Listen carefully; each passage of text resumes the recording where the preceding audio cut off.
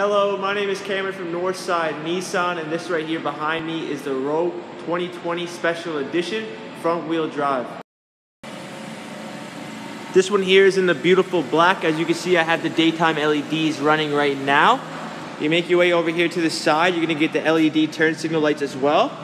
Let's hop into the front here. Power windows, power mirrors, power locks. Hopping down below, you're gonna get the heated steering wheel. It's gonna come with sports mode and eco mode as well. The steering wheel is gonna be laid out on two separate sides. Now on this side is gonna be for your music, your sound, all that, volume control, skipping tracks. Also this right here, one click of this button and you're actually able to flick through all your settings, which is nice.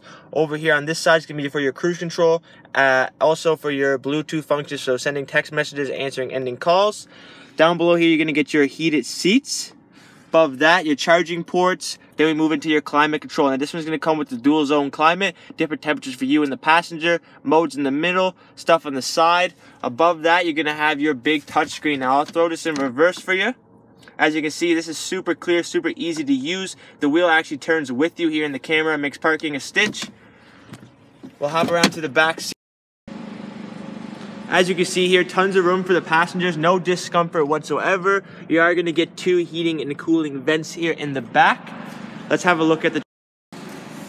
As you can tell, tons of room here in the trunk for cargo space. The seats will fold down for a 60-40 split. You're gonna get your extra storage underneath here, and then jack and spare tire below. It's gonna be a full-size tire, not a donut.